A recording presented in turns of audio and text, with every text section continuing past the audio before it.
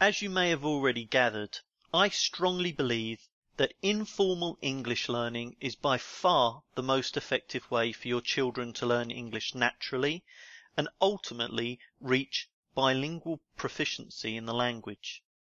However, having said that, I also believe that formal English learning still plays an essential part in your child's learning of English. Formal learning implements a certain structure to what your child needs to learn, as well as a certain discipline to how and when your child will learn. Formal learning is particularly effective when used to complement your child's natural learning. For example, formal learning is an effective way to correct grammatical mistakes that your child often makes. Perhaps your child is naturally trying to put ed endings on verbs to form the past tense. They need to be taught that many verbs in English are irregular and that these irregular verbs need to be learnt. Of course, you can still subtly correct your child in an informal environment by repeating what they have said and including the correction, but formal learning can help your child see the bigger picture. So what do I mean by formal learning? Well, obviously your child will almost certainly be learning English from the age of 5 or 6 at their school, which is great. But ideally, it would benefit your child to first of all be learning formal English earlier than that. But anyway, to be learning formal English in addition to what they are taught in school. Private lessons are an option, whether that be with a one-to-one ESL teacher or within an age-appropriate ESL class. And younger children will very much benefit from attending Helen Doran classes. I've included a link to their website in the supplementary materials. However, these private lessons cost money, and unfortunately not everyone is in the position to be able to afford them. They can get quite expensive.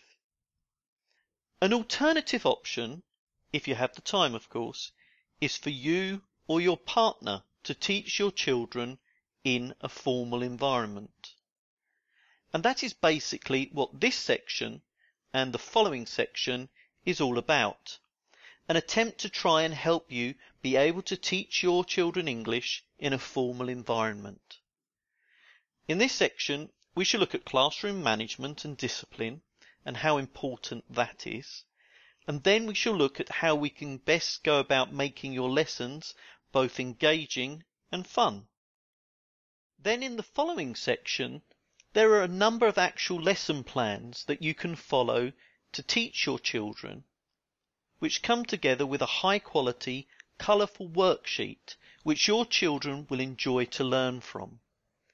These lesson plans cover a range of themes, vocabulary, grammar, and are categorised according to the ESL classification of English proficiency.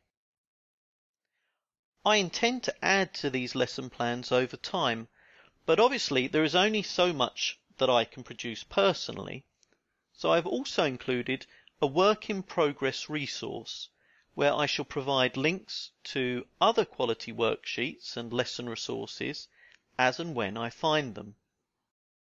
These two sections are primarily intended for parents who would like their children to be fluent in English, or the parents of bilingual children, and who would like help with teaching their kids in a more formal environment. But to be honest, this is also a good resource for English teachers, whether you are teaching at a school or teaching privately, a TEFL teacher, a TESOL teacher.